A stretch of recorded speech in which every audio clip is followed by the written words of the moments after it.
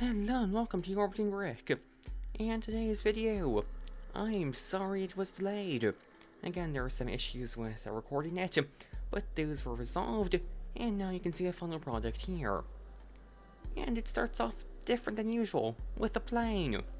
Every single time I do something involving a plane, I always swear this will be the last time I do it, and yet I still keep going back to planes.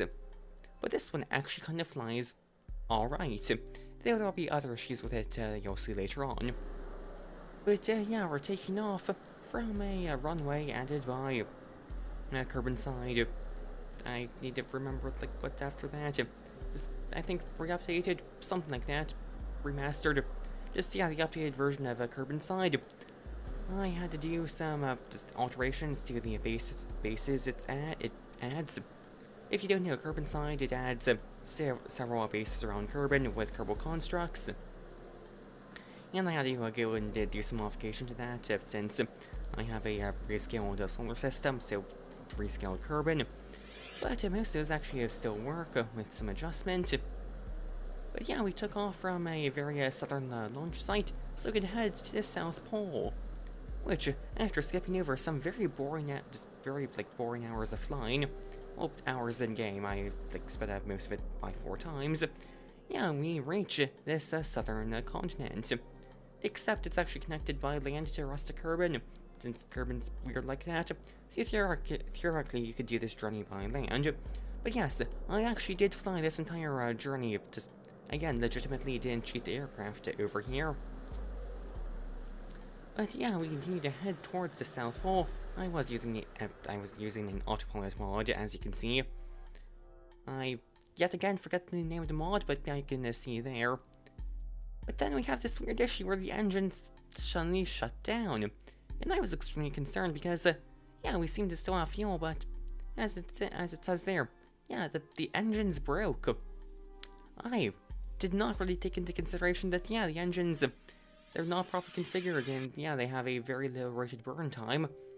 So yeah, we suddenly have no engines, and we're over this southern ice cap. And so I'm kind of panicking right now, since yeah, we're somewhat stranded if we don't have engines. I decide to worry about that later and deploy the base anyways, so we slowly make a descent down to the surface.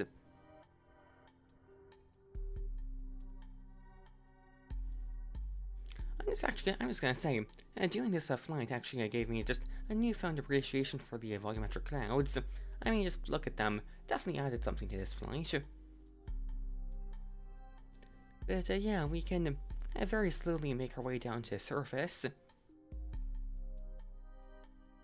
I guess I can talk about why I wanted to do this mission of deploying a base on this southern ice shelf.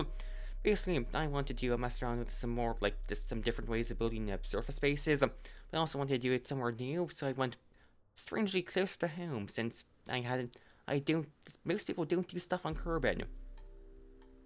Unless you're one of those weird people who only plays Kerbal Space Program to build planes, but yeah, I'm not one of those people. But yes, we have landed, and we can now deploy the various the base and also the tractor that will maneuver it around. And here is what I believe is a failed attempt, as I try and open the front cargo door, and that causes ominous just pausing, and yeah, that is not ideal. However, in this attempt, the vertical stabilizer just pops off. So yeah, no matter what we do, we're not getting home, are we? I decided to go with this attempt anyway, since other attempts has ended in far more destructive Kraken attacks.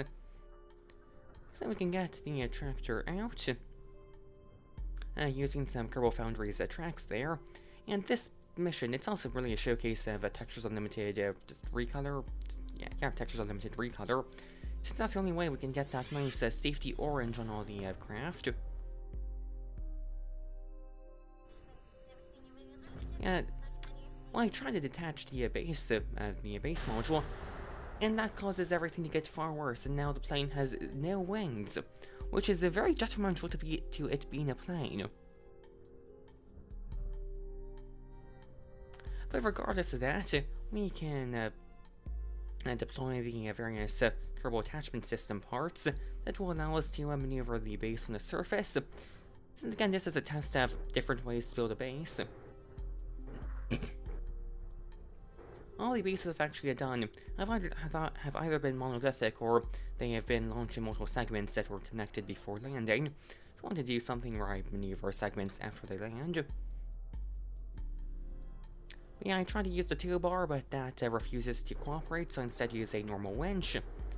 And we can start to pull the base out of the cargo bay. However, there's some landing legs we need to deploy to minimize the friction it's experiencing. But to do that, we need 2 Kerbals on the module itself, which that's actually entirely, well, almost the crew module is from stock like Space Station Parts Redux that has a recolor config for it. I try again with the toolbar, but that still refuses to work. As you can see, angle is too high. So we get 2 Kerbals on board the module, and that allows us to deploy the landing legs.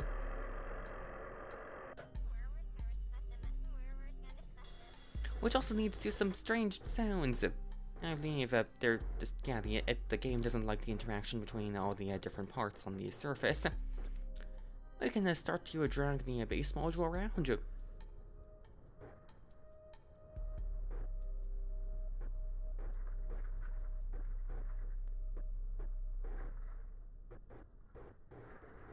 And this actually works surprisingly well. I mean, yeah, it's not the fastest thing, but I mean, it's just dragging something that's not even like it's on landing legs, not skis or anything. Which actually, on that topic, yes, I understand with the aircraft I should have used landing skis, but the landing skis in the mod pack I use are just terrible. They don't work, they don't retract, they have stupid high friction, yeah, they're not usable essentially. Anyways, we drag the base over to a stable location. And at this point I decide to switch on the fuel cells in the tractor.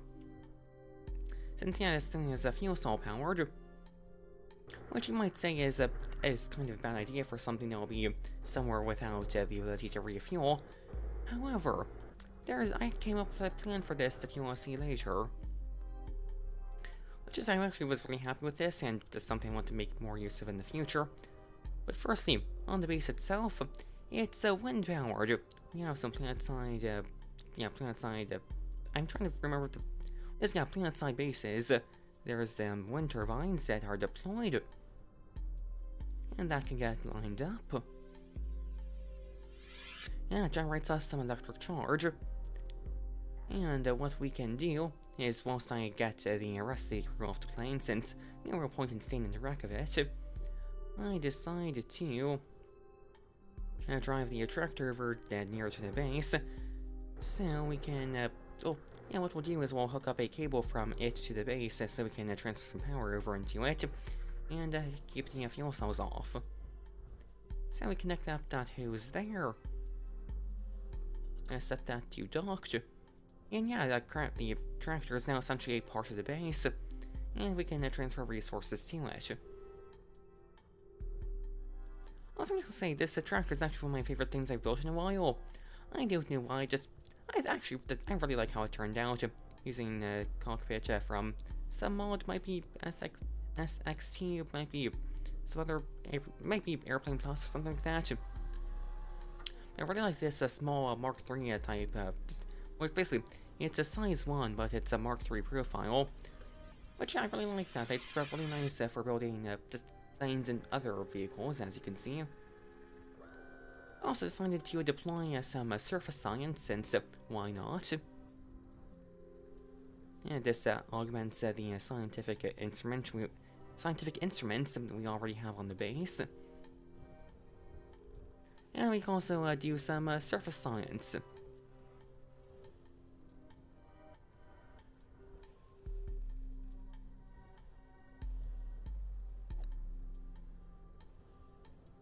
Now, although the base has sufficient consumables and just it should be able to survive for a long period of time, this still isn't a great situation since, yeah, the crew is kind of stranded. Although, since on Kerbin you can just press recover and, yeah, the game doesn't care where you are on Kerbin. aside from adjusting recovery cost. But yeah, I think for my headcanon, I think I'll have to do a rescue mission to this, so I guess that's something you can look out for in the future. Yeah, I guess with that, I want to thank you for watching. Please like and subscribe, and goodbye.